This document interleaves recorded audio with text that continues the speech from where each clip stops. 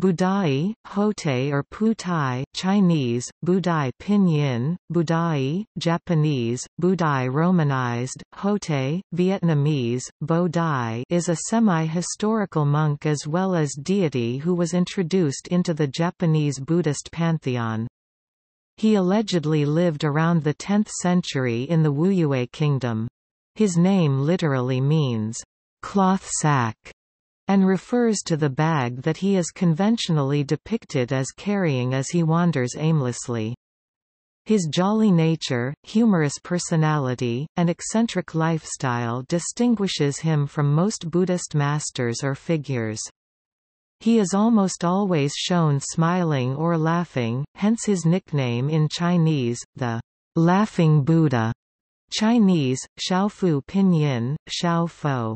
The main textual evidence pointing to Budai resides in a collection of Zen Buddhist monks' biographies known as the Jingda Chuandang Lu, also known as the Transmission of the Lamp.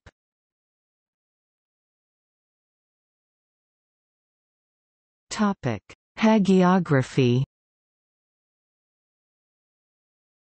Budai has origins centered around cult worship and local legend. He is traditionally depicted as a fat, bald monk wearing a simple robe. He carries his few possessions in a cloth sack, being poor but content. He would excitingly entertain the adoring children that followed him and was known for patting his large belly happily. His figure appears throughout Chinese culture as a representation of both contentment and abundance.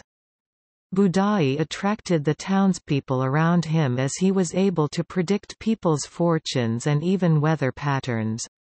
The wandering monk was often inclined to sleep anywhere he came to, even outside, for his mystical powers could ward off the bitter colds of snow and his body was left unaffected.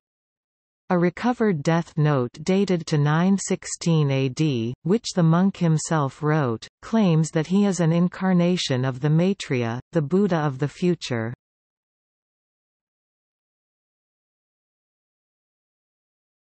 Chan, Zen Buddhism. Budai was one of several uncommitted saints Sansheng that became incorporated into the Zen pantheon. Similar eccentric figures from the lamp histories were never officially inducted or appropriated into the Chan patriarchal line.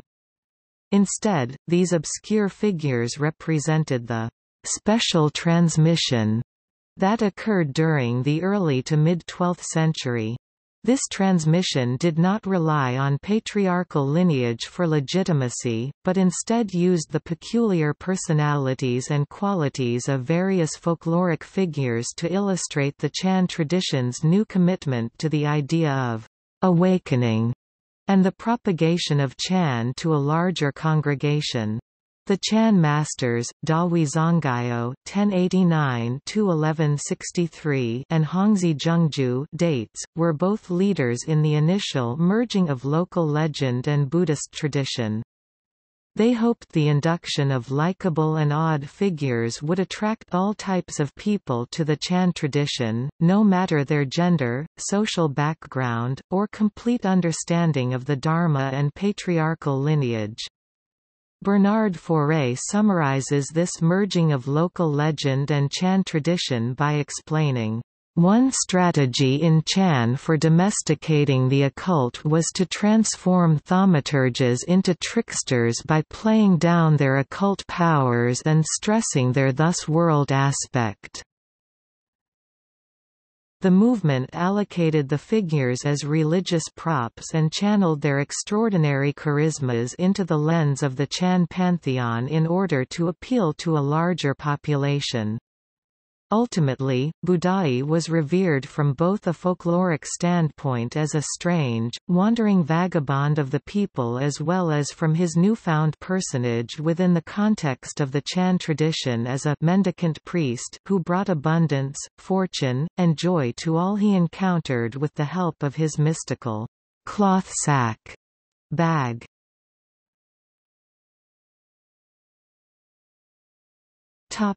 Visual representations of Budai. As Zen Buddhism was transmitted to Japan around the 13th century, the devout monastics and laymen of the area utilized figure painting to portray the characters central to this awakening period of Zen art. Many of the eccentric personalities that were inducted into the Zen tradition like Budai were previously wrapped up in the established culture and folklore of the Japanese people.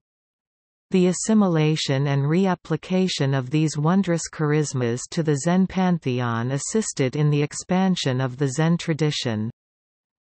Budai is almost always depicted with his cloth sack that looks like a large bag.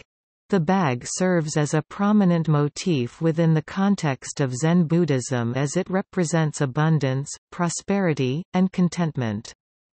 Ink paintings such as these attributed to Budai often had an inscription and seal that signaled to high-ranking officials.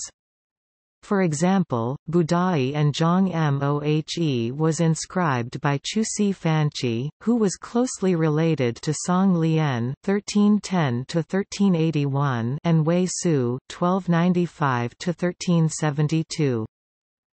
As the images demonstrate, Budai is most jubilant when in the presence of others, especially children. When depicted with other gods in The Seven Lucky Gods, Budai maintains a solemn or even depressed countenance. Budai's round figure comes into practical use through the sculpting of the incense box 18th century that splits the monk's body into two halves.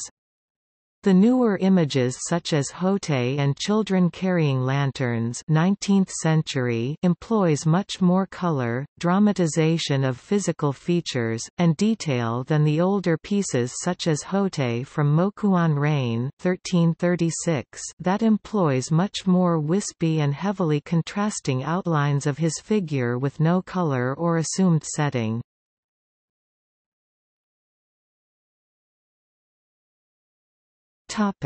Conflation with other religious figures.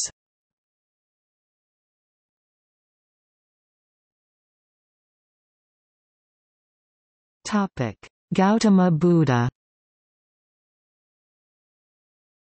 In the Western world, Budai is often mistaken for Gautama Buddha himself, and thus is nicknamed the Fat Buddha.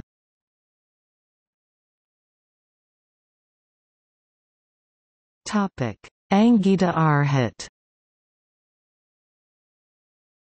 Angida was one of the original 18 Arhats. According to legend, Angida was a talented Indian snake catcher whose aim was to catch venomous snakes to prevent them from biting passers-by.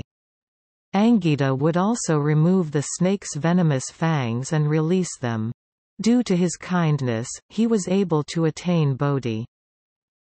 In Chinese art, Angida is sometimes portrayed as Budai, being rotund, laughing, and carrying a bag.